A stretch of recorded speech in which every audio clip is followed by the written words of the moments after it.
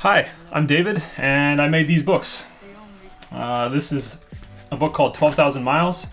It's a photo book or photo zine, and it shipped with this smaller booklet that I made, kind of a behind the scenes, what I learned in the process of making it. So I'm gonna cover what's in these first, and then go over the process of making it, everything I learned, and just sharing my experience making this, because I learned everything that it took to make this project on the internet, so I'm giving back to you guys.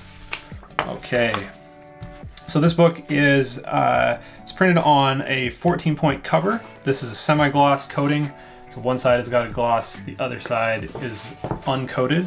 The interior pages are 100-pound text, and they're coated in matte white. It is perfect bound, so it just means it's bound with glue instead of any kind of string binding. The dimensions on it are 8.5 by 11, so it's just a standard sized printer paper, and it's 44 pages in total, and it cost me $17 per book to make. I printed about 60 of these. And I've got a few left for sale still, so if you're interested after watching this video, you want to check one of these out yourself, hit me up in the comments, or you're welcome to send me an email, and I'll get one out to you. So shipped with that, and then, as I mentioned, this is a smaller booklet, so in here I have some of the information about the cameras that I used to shoot it, the lenses, some film information. This whole book was all shot on film, as you could see by the details here, which it all wraps around. So this is like a kind of a contact sheet. And also in this booklet is a index, so this shows each photo, all the information, where it was taken, what it was scanned on, the dimensions that it was scanned at. So I included this just if you are considering making one of these books yourself. I feel like this is a pretty cool thing to be able to see, you know, the resolution that it was printed at. You can compare it. Some of them are higher, some of them are lower, and you can see what works best. So that's the book. I'll go ahead and flip through a few of the pages just so you can see what we're getting into. Have a little introduction here. This is pretty much the only text written, and then we just go to the spreads. And I'll just flip through a few of these.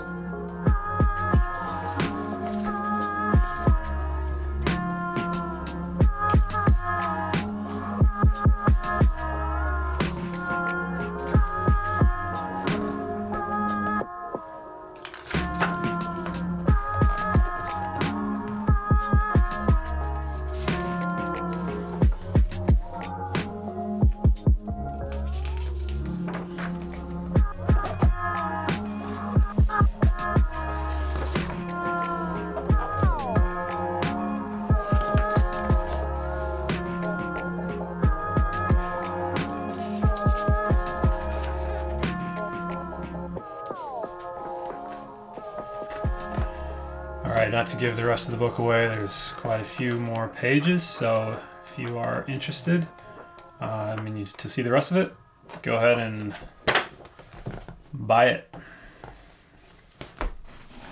Alright, so a little bit about the process of making it. First thing I would recommend doing if you're considering making a book is choose a theme. Obviously, I'm sure you've considered that yourself. So for me, the theme was just adventure. I was just driving around on road trips and exploring. That's something that's always inspired me. And I'm always curious what, if there's a road I've never been down, I want to drive it and see what's out there. So I took this project as an opportunity to basically go out and just travel around, devoting time specifically to photography, and not trying to, make it something that you're doing on the side, or you're trying to rush and see maybe you have time to stop somewhere. These trips that I took were almost completely photography focused, and that's something that I hadn't really done before. So started the year off, flew out to Kauai and spent a couple weeks just driving around the island, camping and exploring, shooting pictures. Then this was later in the year, in the summer. I was down in San Diego, and so I took a trip across the desert there, out to Tucson and up to Sedona, and like this on Highway 8 and Highway 10, there's nothing out there, so that was really cool to explore some of the ghost towns and empty places. This was in the fall. I took a trip with my girlfriend at the time. We drove up to Canada, went to Banff and Jasper, and put a lot of miles on and had an awesome time exploring.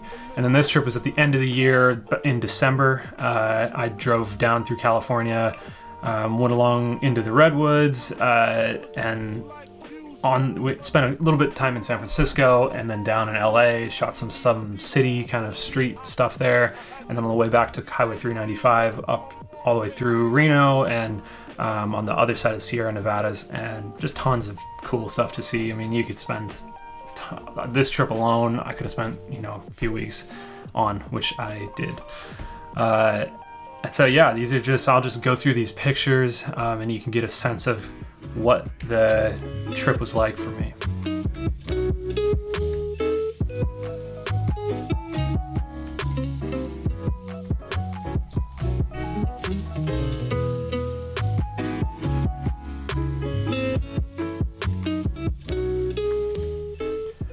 And as you can see, I'm shooting on film with a lot of this, and so that was a learning process, just experimenting with different types of cameras. I had 35mm, I had 120. This is a panoramic camera, Russian camera that I got on eBay, so I was just learning about kind of fixing cameras at the same time. And one thing I should mention is this was a year-long project. So I started this in January and I finished it in December. I just felt it was important to give myself a deadline, otherwise I would probably still be working on it.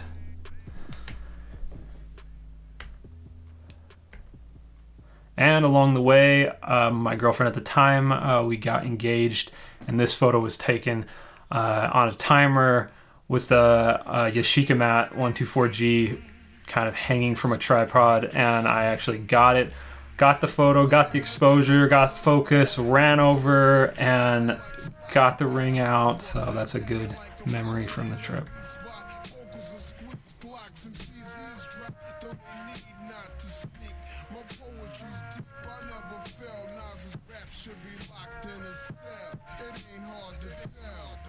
That's the LA Aqueduct, which I'm not sure if I was supposed to be in.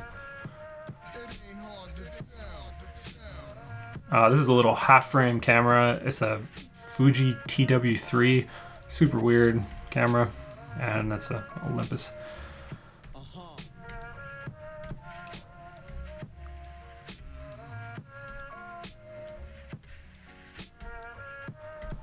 As you can see, just tons of driving and exploring. It's one place I just feel really inspired. So this is at the end of the project. I'm kind of starting to load the photos into a Lightroom library, and of course I'm doing this throughout the year, learning as I'm going. You know, I've got some issues that I would see during one shoot and, you know, sort it out. Maybe it was film related or lens related or the camera, and so I'm just showing you how many photos I end up with. Of course, I shot a lot. I mean, I have the details of exactly how much I shot here in this little book, but I mean, it was dozens of rolls of film. And if I was shooting digital, I'm sure it would be immensely more than this. And so this did feel somewhat manageable, but as you can see, I ended up with thousands of pictures. So, yeah, so that's the photo library that I ended up with. And next, I'm going to talk about the design process. So really, for me, this breaks down into two parts. Shooting, obviously, is its own huge aspect of it. And then equally as important is the design process. And for me, I honestly hadn't spent that much time looking at photo books. I mean, I was aware of them. I, you know, flip through them every now and then, but I hadn't really thought about everything that goes into a book and like more of the specific design aspects of it. And so what I did was go to my local bookshop and just start flipping through them. And I live in Portland, Oregon, and so I have Powell's bookstore in my neighborhood. So it was an amazing resource. It's the kind of place where you can bring like a tape measure or a ruler and get a huge stack of books, and nobody bothers you or talks to you for hours. And so I just put in headphones and just look at books. And of course, support your local bookstores if you're going to do this. You know, buy something. And I did. You know, I bought some stuff too. And I'm going through these really, I'm looking at everything. I'm looking at, you know, the layouts, the types of paper, the dimensions, the size of the book, the covers. Yeah, this is something that really stuck with me with these ideas of contact sheets. And as you can see in the cover of the book, it's pretty heavily inspired by this contact sheet idea. So that's something I found early on and was intrigued by. Yeah, I'm looking at binding, lots of different ways you can wrap a book. And yeah, there I've got my ruler with me. So just this is another concept that I actually really used here on the front page, and then I have another layout that's got the same feeling on the back page. And so that's something obviously very much inspired by this book, which I don't know what it was. Yeah, I'm looking at here, the captions, the way, you know, the size of the text, colors. I also got a lot of these books from my local library, so maybe you don't have access to a bookstore like Powell's, but I'm sure a lot of local libraries would have access to books like these. So whatever you can do to take in and kind of learn what other people are doing, I would recommend spending the time to do that. Or, you know, maybe don't do that and just go with your gut if you're confident with yourself. So this is the first step in my design process. From that Lightroom library, I had chosen I think I chose my top 200 photos, just kind of arbitrary number, trying to cut down on, you know, anything that I didn't quite feel was good enough to make it in. So the next thing I did, exported from Lightroom, and I brought them into a program called Sketch, which is used for UI design. You could use Photoshop or you know, any other program really. I use Sketch just because it's an easy way to drag around a whole bunch of layers, and you can make grids pretty easily. So I just brought these images in all on their own layers, put a little book layout behind them, and then just started experimenting with spreads.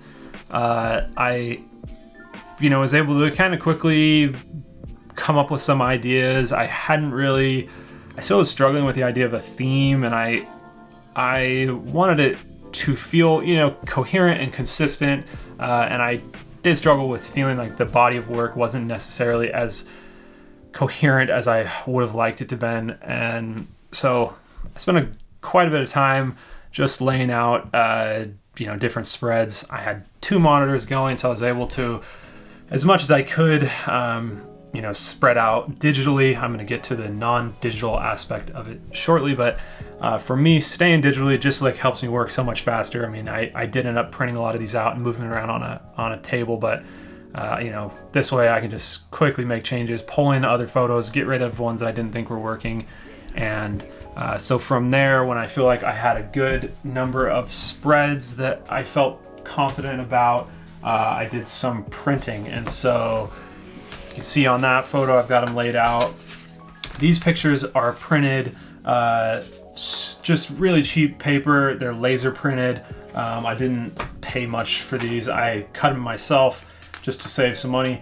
So I think I may have printed like all 200 possibly. I've got a huge stack of them here, and I pretty much just started printing photos, and this way I could see them. You know, this is kind of the first time I'd seen them out of the computer. Obviously they were film, so I did see the negatives, but just from there I scanned those in and did all the color correction and exposure changes. So as you can see, I got tons of these going, and I just experimented with different layouts. and different spreads, and also the order of the pages. Up until I sort of felt like I had something going on, I was like feeling a little more confident in the direction of things.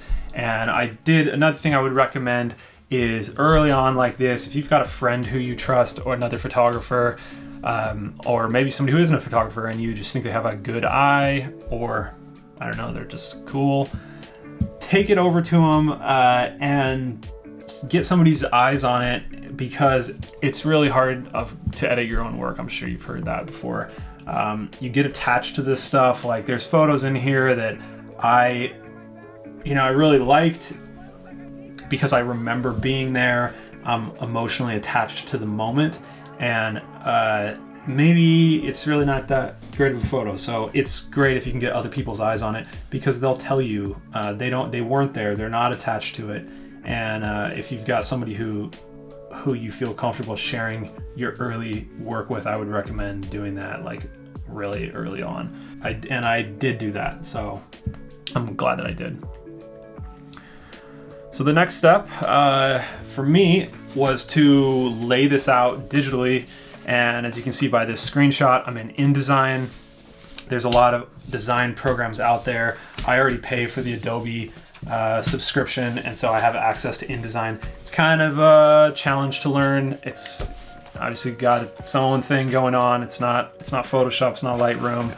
And in Lightroom, I think you can lay out photo books. There's lots of other more simple ways to lay out books, but I decided to spend the time and learn InDesign, partly because I don't mind learning new software, and also because it's the industry standard in print layout. And so I figured, if it's what professionals are using, I want this to be a professional project, and so I'm gonna learn it. And this is just a screenshot of the folder structure. So in here, you can see how many updates I've made to this project. At this point, just tweaking tons of little changes. And with each of those, I would work on a new version of a dummy book. So you're probably familiar with this term. It is a book that you make pretty quickly. This was my very first one. And I've got the pages just printed on a regular laser printer. I've got them glued together with rubber cement. So you can pull the pages apart and restick them somewhere else. And so this was like my first concept here. I've got these sticky notes because some of them ended up getting rid of, some of them I did or didn't like, and a lot of this, like I said, was a friend who I had helped me go through and edit some of this down. So that's what is great about these dummy books, is you can make this super cheaply, just stick the pages together, and it feels like a real book. And this is one where I was going back and forth between these two images. In the end, I actually didn't use either of any of these images, so it's kind of sad. Yeah, so this is a super early on dummy book. I ended up making a bunch of these. I think this one's a little later, and these are at like half scale. So just to save even more money, I printed them half size. So this one's getting like quite a bit closer to what the actual book ended up as. Some of these spreads are in the final. So that's another version, and then I have a couple more. This one is closer to full size. I don't think it's quite full size, but it's kind of the same thing. I've got layouts and notes. So on this one I said crop this. So I have just different notes for, like, this one's too warm. So this is a little like later on in the process. I've kind of I've settled on the layouts, and now I'm just noting, like, this says lift shadows. So I'm kind of getting into some of the more detailed stuff. The layout still did change. Like, this photo isn't in the final book. So yeah, like I said, I was making changes all the way up to the end. So here's another dummy book, and then this is one where I was experimenting early on with covers. So you can see some of these are some like different cover designs, and so that's, get back to the digital stuff here. So few more screenshots of the InDesign layout. You can see I'm working on text, I'm working on like the title of the book, and this is kind of embarrassing. I don't want to spend too much time on it, but it's all the concepts I had for the names. The name of the book ended up being 12,000 Miles, but I had a really hard time just trying to come up with something interesting that wasn't, you know, stupid and still sounded interesting. So I ended up with like an edited list and showed this to just a couple people, and ended up on, yeah, here's some more concepts. And yeah, I ended up with this idea of 12,000 miles. It's called that because that's roughly how far I drove that summer, or sorry, that year. And so I don't know, just thought it was a cool name. So then I'm now working on concepts for the covers. I must have done a couple hundred of these different variations. And to this day, like some of them I really like, and I don't know, I'm happy with how the cover turned out, but some of these also are pretty cool. So I'll just flip through these.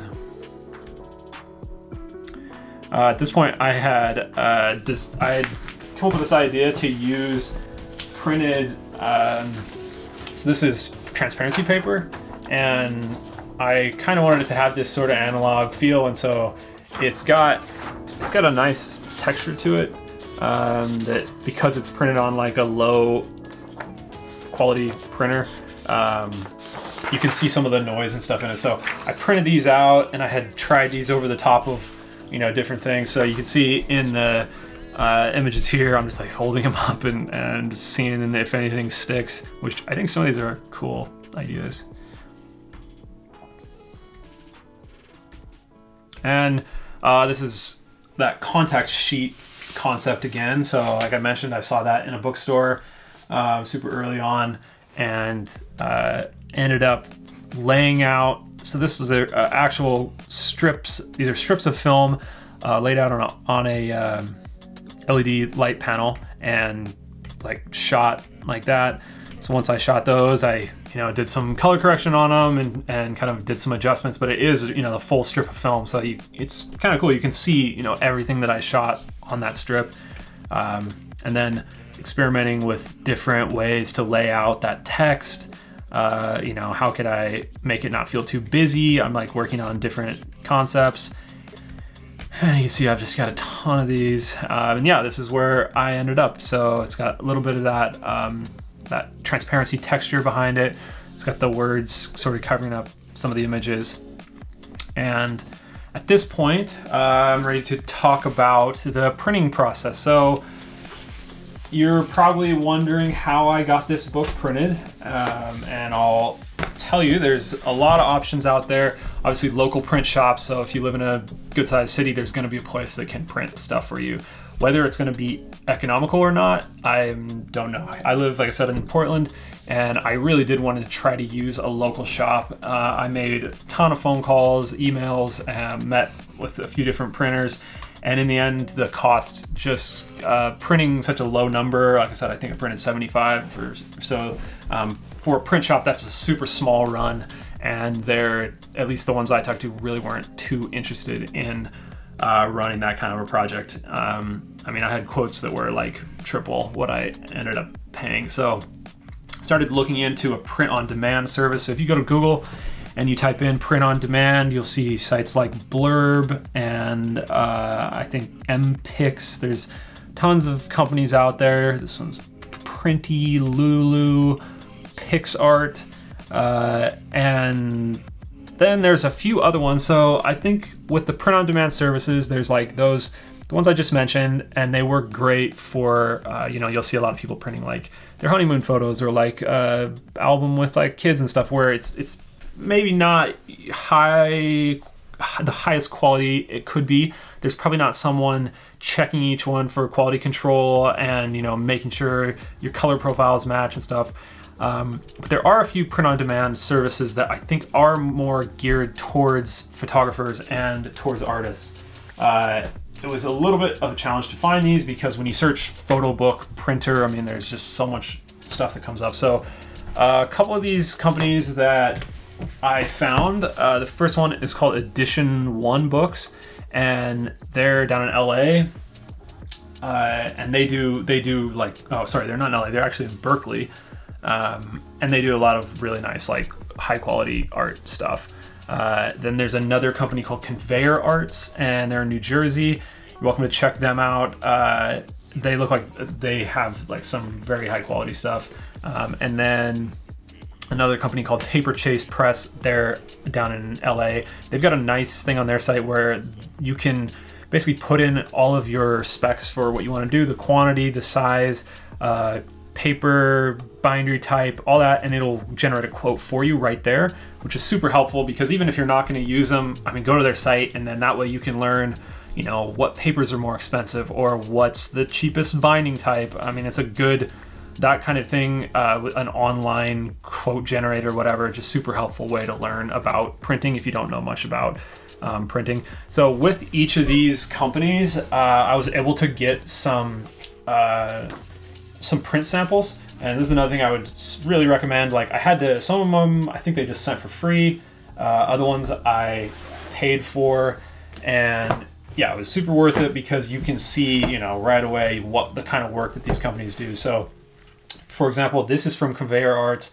It's called Smoke and Mirrors. It's I think it's like it might be a quarterly or just like semi-annual like magazine they do, and so this is, I think it's mostly just to highlight like what they're able to do with their printers. And yeah, seeing this, like you look at it and you're like, okay, this is legit. It's not, you know, somebody's like little album that they printed of their kids. No offense to people who print albums of their kids. But yeah, so this was super cool to see. And then I've got a bunch of print samples from, these are from edition 1. I actually went there and they gave me these so I could see them in person. Like really nice quality stuff. And they sent me a few more. This one's from Paper Chase Press down in LA. And also same kind of stuff. I mean, I was really happy with, once I found these, I was like, okay, this is the type of thing I'm looking for. And I also, from these companies, got a few more, I got some paper samples. So this is from Conveyor Arts, and it's not so much about print quality. Well, I mean, this one does have photos printed, but it's got all the different stocks that they use. So this is called a 60-pound uncoated. This is a 60-pound uncoated ultra white. So you can flip through these and you can feel like what all these are. Here's all their cover stocks that they use. So super helpful. If you're interested in Conveyor Arts, get that. Edition 1, also the same thing, a few different laminates. And then this is from a company called Smart Press, which that's the company I ended up using. So I got this as a paper samples, and each one is printed with there's a print sample on it, and then they have listed the type of paper, and all the way through their cover stops to their like super thin uncoated stuff. And then I do also have print samples from them. Like this, for example, is from Smart Press. And I got a few more, and I was happy with it. So I ended up using a company called Smart Press. They are located in Minnesota, and they're another one of these online print-on-demand services that can print in really high-quality stuff. I mean, they're books that you would see, the type of stuff you'd see in a bookstore, they can do. So that was the type of service I was looking for. And one of the decisions I had to make, along with several others, is the binding type. So you can see on this screenshot, lots of different ways that you can bind a book. And they also have an online calculator. And so you can put this in, you can look at the different sizes, you can see the cover stocks, the interior pages, and in the end get a quote on what this stuff will cost you. So the final step in design, or I guess in the first step in the print process, would be getting a proof. So you submit your InDesign file, lots of different export options you have as a PDF, and you have to make a bunch of complicated decisions about that. You upload the file, and then they send you back, this is called a soft proof. So it's just a digital file that they've generated, and it has on there, it has trim lines, it has the fold area for the pages, and you also has crop marks. So you're able to look through this and see your book as a PDF with, you know, all the way that it's going to be cropped and that your pages are laid out. So once you approve that, you have the choice to then order a hard proof, and a hard proof is the same thing as soft proof. They'll, you know, make you a sample, but this one is real. So I don't have my original hard proof, but I mean, it's a full-on, you know, one-off version of your project. And so I got that, and yeah, it all looked good. I submitted the order and went down to FedEx and picked up my whatever 75 books. And yeah, everything was looking good. I was giving it the thumbs up, and then I opened it up and I saw this issue. So take a look at that screenshot. You can see the hard proof in the top, like the texture in the sky, you know, just a nice gradient. But if you look at that final print, it's got this weird cross-hatching pattern, and I was like, you know, shit, like this is not good. And I had a few other, like, there's a horrible example. I had 75 books with this printing, with this print quality. All of them look the same. And so I got on the phone with SmartPress. I sent them this, which, you know, is some images I had put together to, you know, to show this print problems I was having.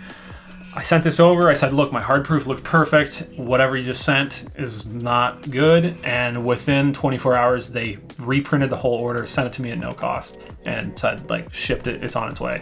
So that's a major reason. The hard proof was 75 bucks, which you're like, you know, maybe you don't want to spend that much, but in the end, if I wouldn't have got the hard proof, I'd probably just get those final books, and I would have been like, well, I guess this is what I get. I don't have any real, you know, say in how this should look.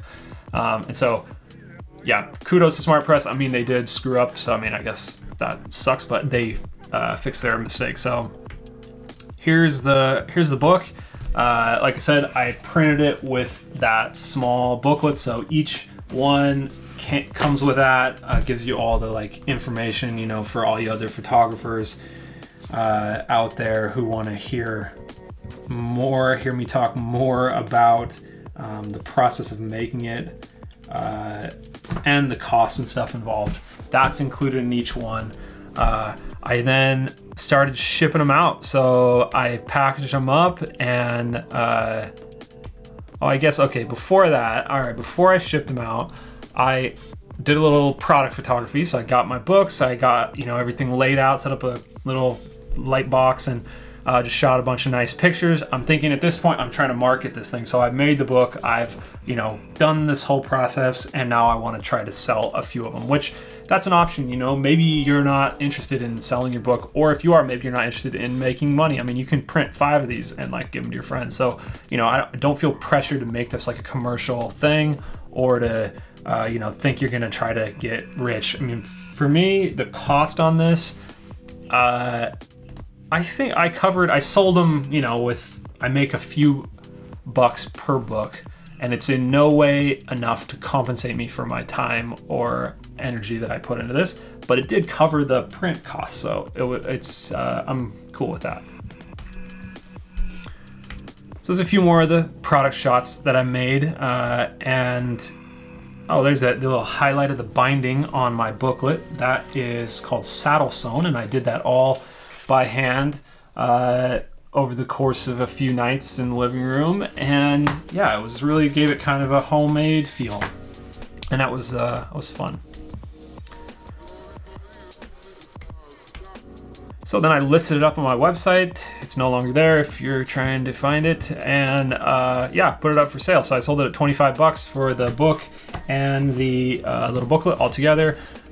Shipping was pretty reasonable. I think it was like 5 bucks. And then internationally it was a little more. Just I had some trouble finding a cheap way to ship internationally. I put up this little mini site with information about it. And another big aspect for me, during this whole year, I was running a Instagram account. It's called Film in the Freezer. You're still welcome to follow me, though there haven't been many updates since I printed the book. I started this this out as just a way to, like, you know, share the film process I was getting into. I was buying cameras and just shooting stuff, and it was fun to, you know, get that out there and share with people. In the end, it kind of turned into a, you know, I thought halfway through, I got a bunch of followers here, like this is going really well. I should end up, you know, trying to push my book through this, because I figure if you're following me, like you've seen me, you know, go on these trips, and you know, you've seen these cameras like being taken apart and then being used, and so you feel you're probably somewhat, you know, interested in the final outcome. So I did stuff like this where, you know, I said kind of A/B testing, like showing, you know, that which of those images look better. And I think that helped people feel like they were kind of part of it. You know, you saw it and you could comment, you could say, oh yeah, I'll use that one. And so yeah, this was, I think, was a really successful way just to share the process of making it, and then in the end, a good way to market it. Just because, you know, if you're following me, like, you're gonna be interested in it. So I didn't feel like, you know, it was, I'm coming in there trying to be an influencer or selling shoes or something that you're not interested in. So this was kind of the final post. I had Blue Moon Camera, they're a company here in Portland, feature me and share this photo on their account, which was cool. Got a bunch of likes and stuff from that, and made some sales. So yeah, that was the end of the project. And if you have any questions or want to discuss something, any more information you want, leave it down in the comments. And yeah, like I said, if you want to order a book, let me know. You're welcome to email me, or also just put in a comment and I'll get back to you on exactly how to do that. Yeah, I think they're 20 bucks. So yeah, that's it. 12,000 miles. Comes with both of these. It was a great experience making it, and I've just got a few more to get rid of, so let me know if you want them.